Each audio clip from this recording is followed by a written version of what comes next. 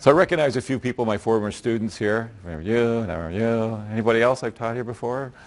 Yeah, up there, up there. My goodness, wow. So you're going to see some of the same stuff, so don't get bored, right? I'll tell you some of the things. Because a lot of principles of what I'm going to talk about are identical, right? They don't change.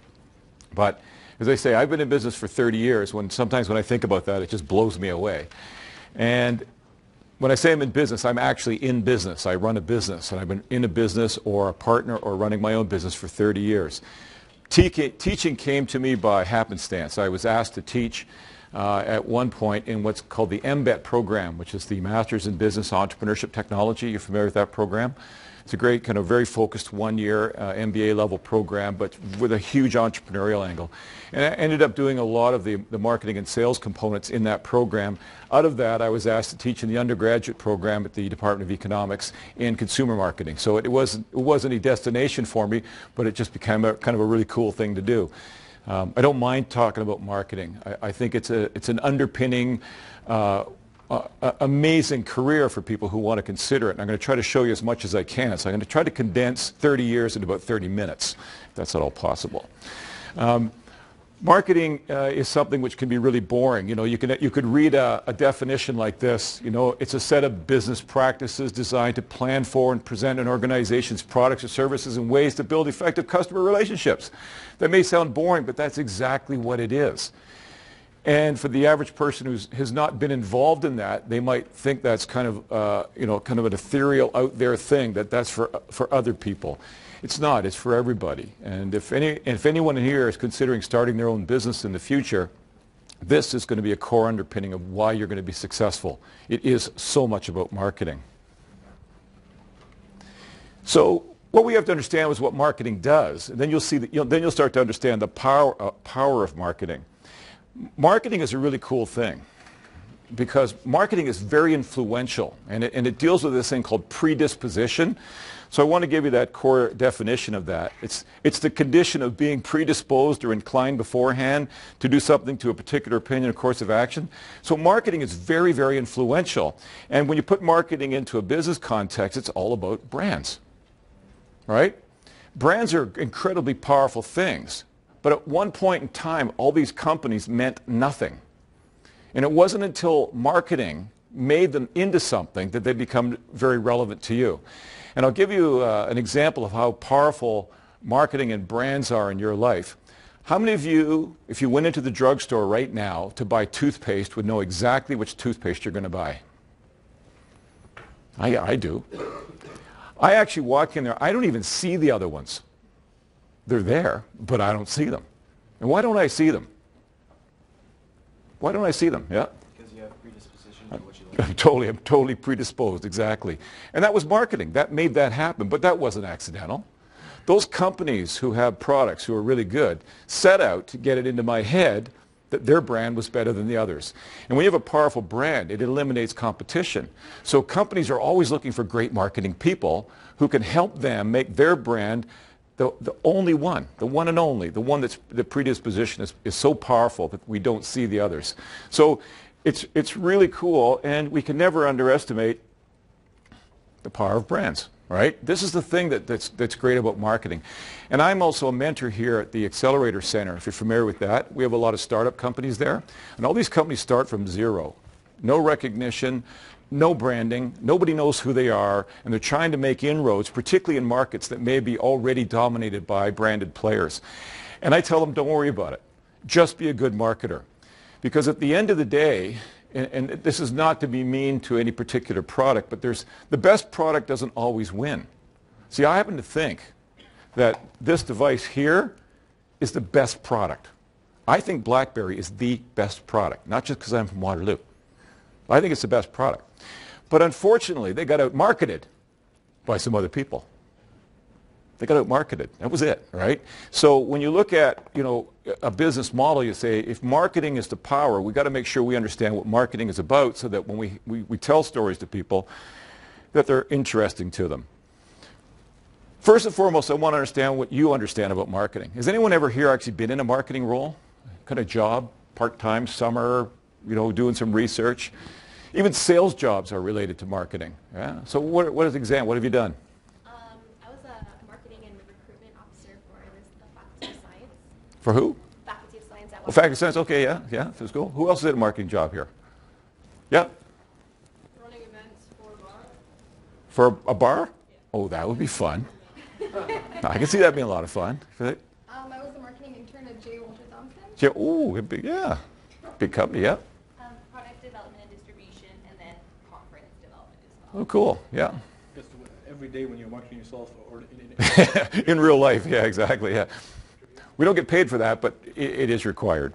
So a lot of you already have marketing experience, and it's funny you make that analogy because we are typically constantly marketing ourselves. We constantly try to get our own way. You know, when you're talking to someone else and you're trying to influence them, you're constantly marketing to them. If you want to go to a particular restaurant, they want to go to another one, and you end up winning, you're a good marketer. Right? So sometimes we even underestimate the power of how good we are. Matter of fact, the best marketing is often done with our parents, right? Our parents and our guardians are people who are constantly listening to our pitches, and we win a lot. I have 2 teenage daughters. They just wear me down. It's different. Like I cave a lot, but they're good. They got good at marketing. So I've learned some of their pitches aren't always the best, but sometimes I say it's okay. You're a good brand to me. So let me tell you about marketing because it wasn't always important. Marketing is only a very recent phenomenon. There used to be a time when we had what's called the production era. You guys remember this stuff, right? Back in the kind of the turn of the century, there wasn't that much competition, so marketing wasn't important. When there's very little competition, why is marketing not very important? What's that? No choice. All right? So in the production area, they made things. People didn't have a lot of choice. If you wanted that thing, you got it. Henry Ford was very famous for one of his quotes. Anyone know what that quote was? Yeah. You can have any color you want as long as it's black. That's not marketing. That's basically telling you want a car, we're making black cars, that's it, period. So that's not marketing. So the production area eventually had to give way to the sales era. Because as more competition entered the economy, people had to start going, wow, people aren't not just choosing us anymore. We have to start selling. This is when sales actually got a bad name in the sales era. Because now they got guys like this trying to pressure you to buy stuff. And people don't like being pressured. Don't. How many of you like being pressured to buy something? Yeah, nobody. So in the sales era, the evolution of the economy was people started to have choice. There wasn't a lot of marketing. There wasn't a lot of advertising. There was no internet. There was no television. There was only ways you talked to somebody and they tried to influence you. So in the sales era, it was really about just getting people to decide. You didn't really care if they ever came back. You just wanted to sell. And when you hear sales today and salespeople, some of you still have a negative connotation about that. You do. And you shouldn't. Because we don't want to be those people. We don't even want to deal with those people. When I work with startup companies and they have this negative predisposition to sales, I say, stop that. Because we're not going to be those people. We're going to be the companies that people want to do business with. We're going to be the repeat sale, the referral sale. We're going to be the ones that they aspire to do business to. We want to be their brand. We want to be this great experience. It's not going to be anything like what you think. And if I can get them to get rid of that, their predisposition is correct to be a good marketer. Pushback happens when you start having people being sold to. They go, stop it. And all of a sudden we evolved a business model that said marketing is actually better. Let's allow people to make choices. So the marketing era came along and companies realized all we got to do is communicate better. We need to put information out there. We need to give people choices to differentiate. So companies started to evolve their products. That car there does exactly the same what that black Henry Ford Model T did in 1910. It gets you from point A to B. But why does it look like that? Why does it have air conditioning, a stereo, and comfortable leather seats, and all these things? Why does it have all that stuff now? Why? It's a better experience because who wanted it? Customers. The customers started being listened to. And the evolution of that car is based on what customers wanted. In other words, customers said, well, if you want us to buy your cars, you better have these things in it. And you see cars trying to one-up each other now, just like smartphones trying to one-up each other. And that's all about marketing. So what happens is the focus has shifted away from the production people over to the customer. And customers are now saying, What's the best value you can give me? Because I got choice. I got power here. So in this value-based era, the focus is absolutely on the customer. This is why marketers become critical. This whole idea of differentiating you from all those other people out there supplying it, this is the biggest part of business today.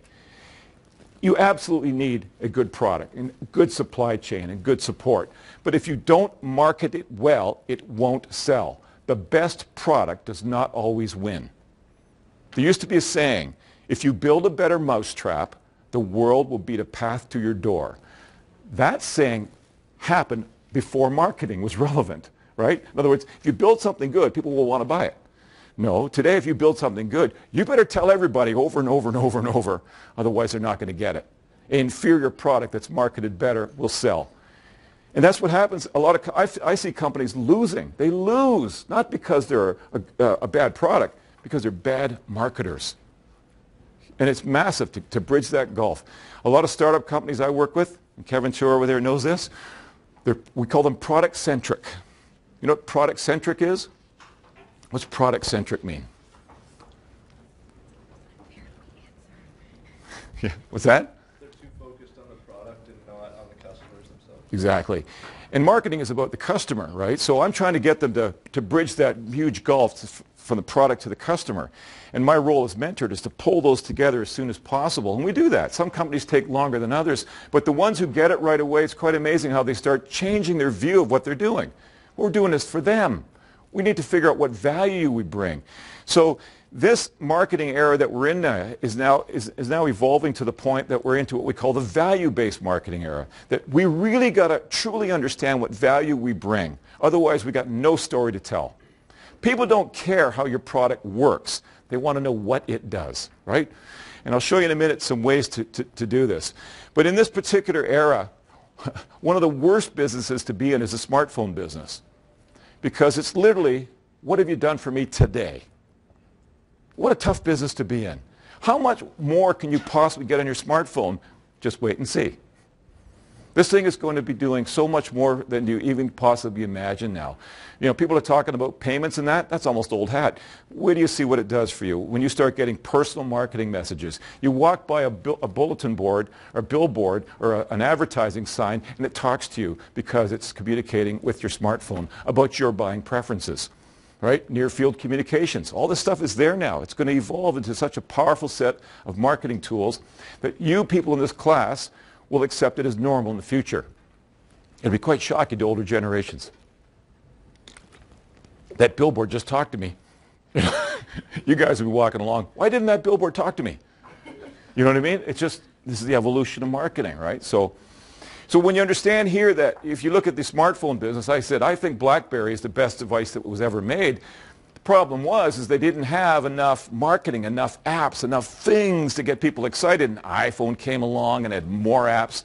By the way, I did a survey of my class. I don't know if you guys were in the class when I did this. People complained that BlackBerry did not have enough apps because iPhone said, we got like 1 million apps. That's marketing, by the way. I said, how many apps do you guys actually use? Remember this? And everybody figured out it was kind of 10 to 20. And they said, at this point in time, I think BlackBerry had, I don't know, 300,000 apps available. And they're going, look at what a joke. They only got 300,000 apps. I said, how many do you actually use again? 10 to 20. But iPhone's got 1 million. Therefore, it's better. You see, that's really weird. So what we have to understand is that a company like BlackBerry had to differentiate itself, not on the number of apps, which turned out to be really important to a lot of people, but in the business market, secure communications. And that differentiation is their lifeline to stay in business. So we need to know what targeted value we bring to what customers. We can't be all things to all people. And one of the best lessons you'll ever learn is target marketing. I mean, there's not many companies that can be all things to all people, right? Particularly with finite resources. So in value-based marketing, we have to make sure we drive the right value to the right target customers. And everything is about value. And this definition, again, is a good one, a bit academic, but the fundamental purpose of marketing is to create value for both the firm and the customer. So it's a two-way relationship. Value is, in essence, what you get for what you give up. And companies have also realized that the price of a product is not the most important thing. The experience with the product, how difficult it is to get the product, the support the product provides. That's the total thing that people consider when they buy something.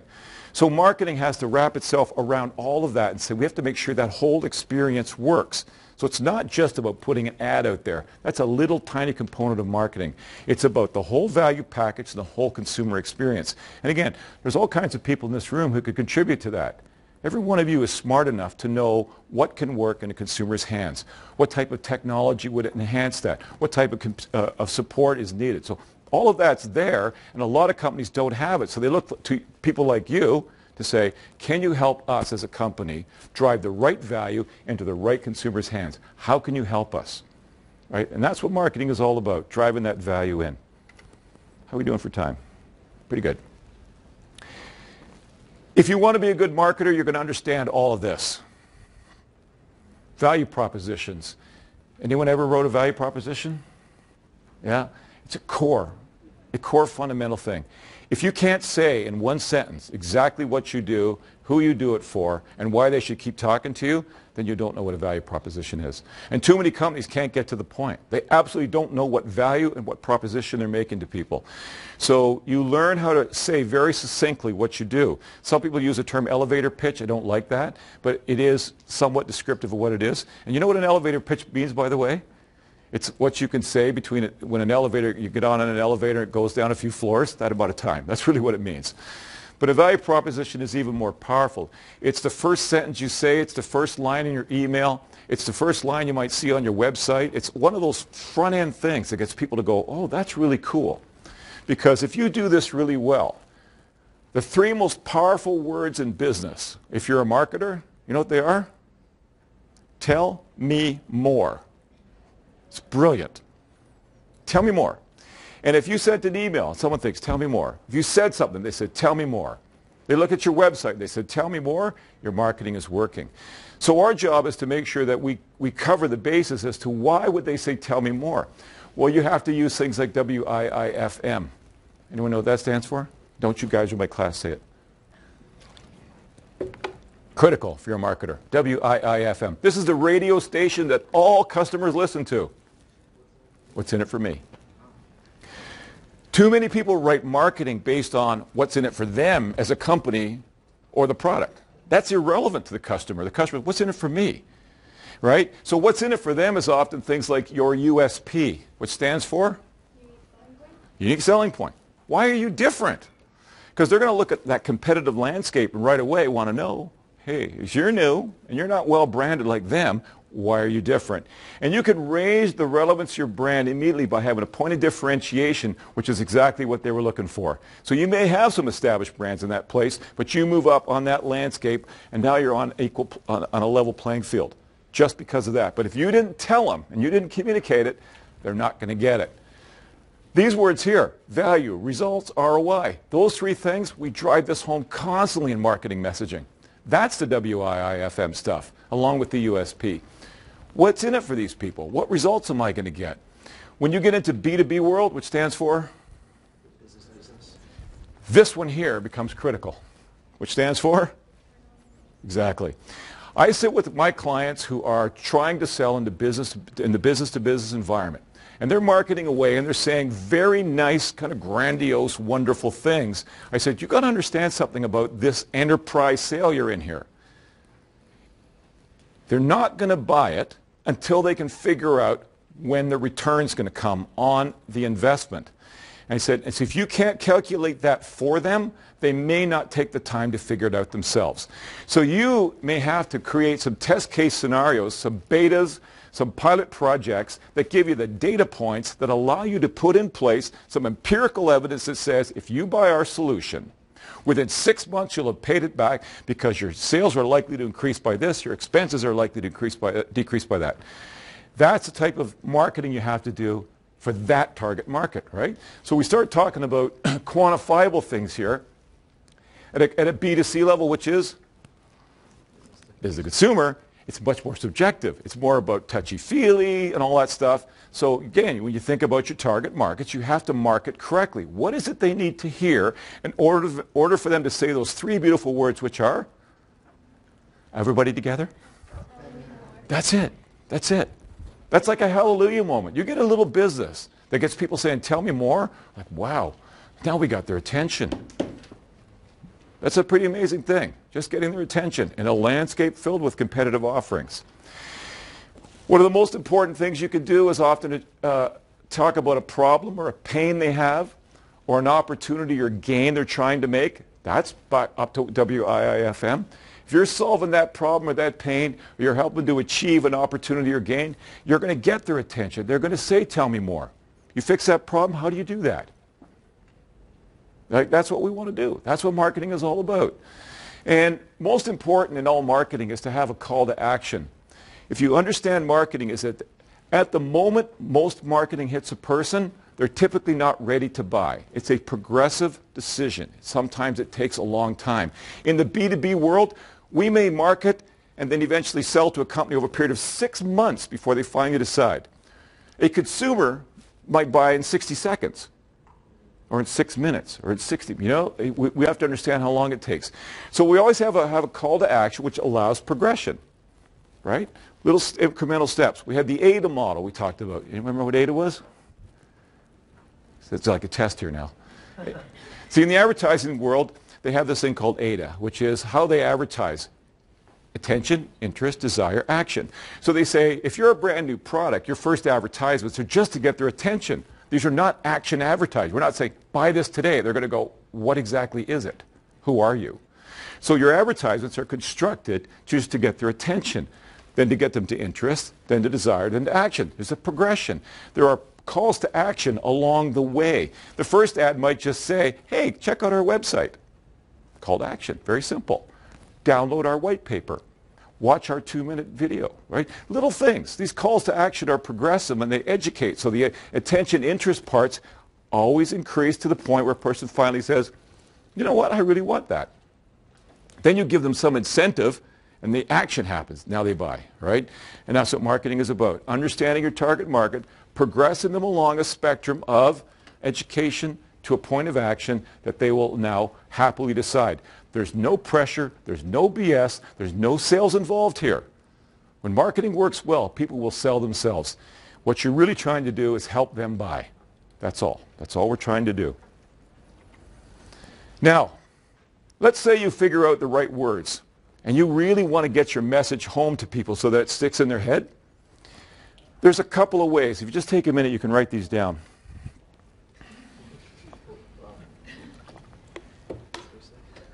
And this is what marketers have come up with. They have basically said, we need to get our message into the heads of our customers.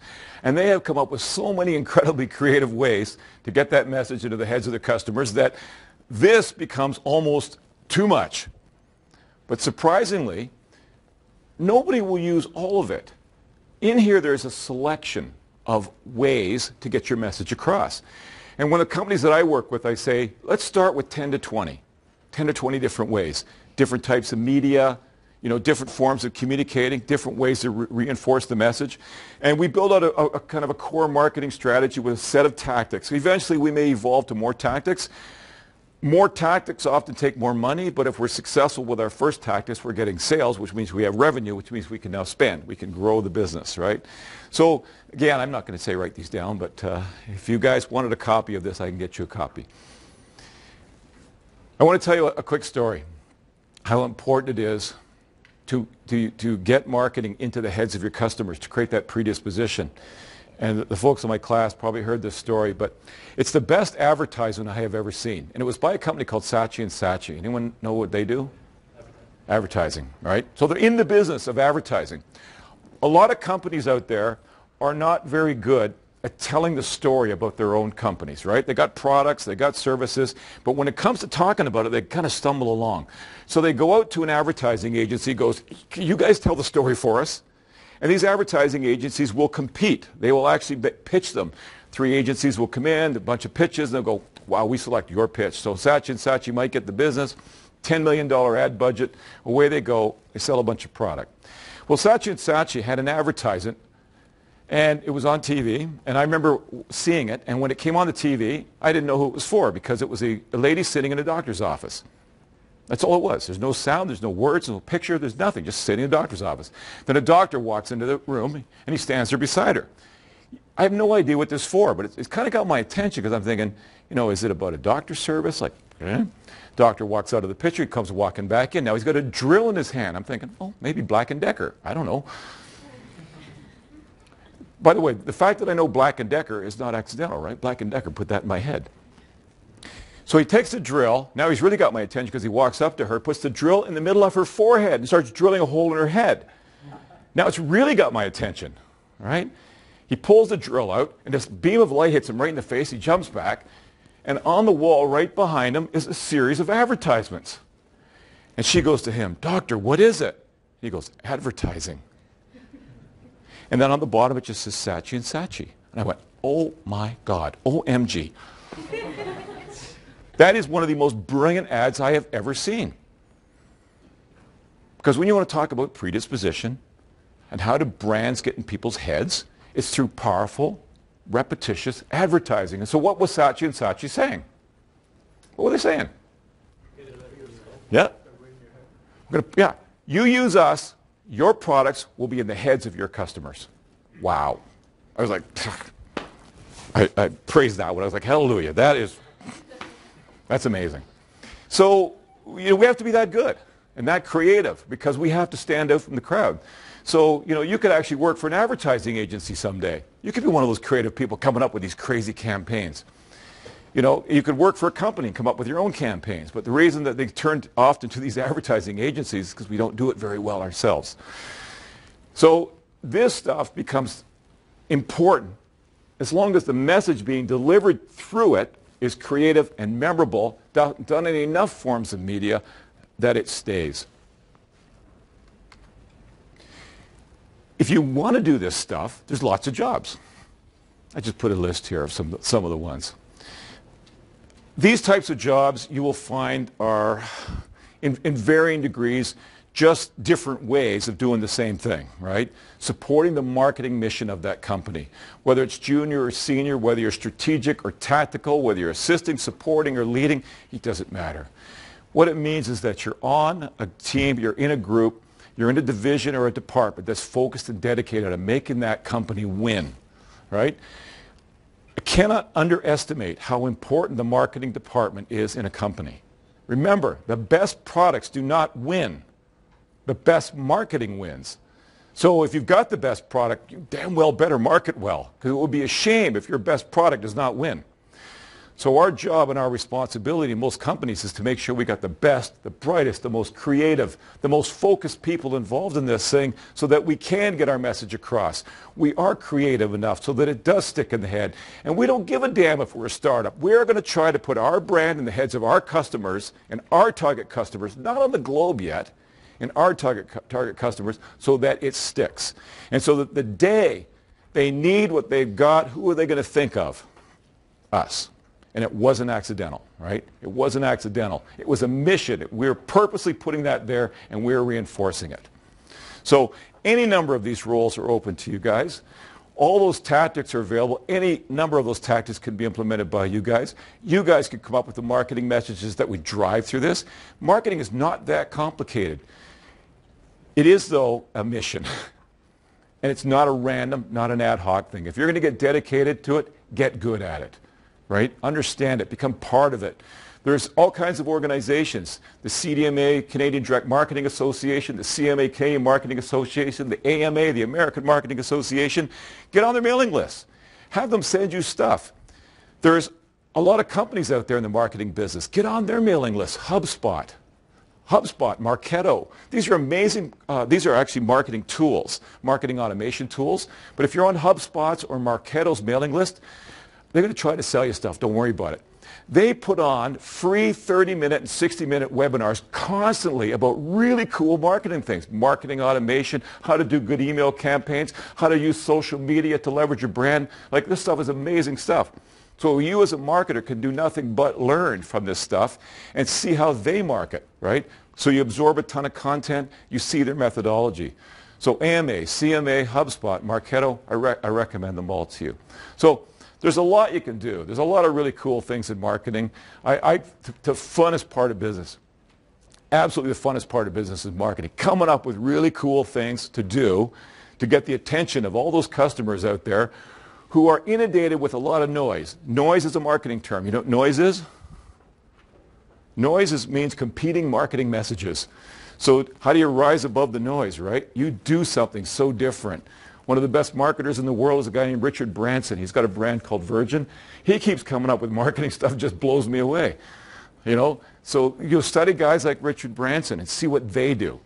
And you'll find that you could actually have a fun career. Some people love to do development. They want to get in a dark room, put their head down, and work away for hours coding. It's fantastic. I'd rather be marketing, having fun, being out there with the customers.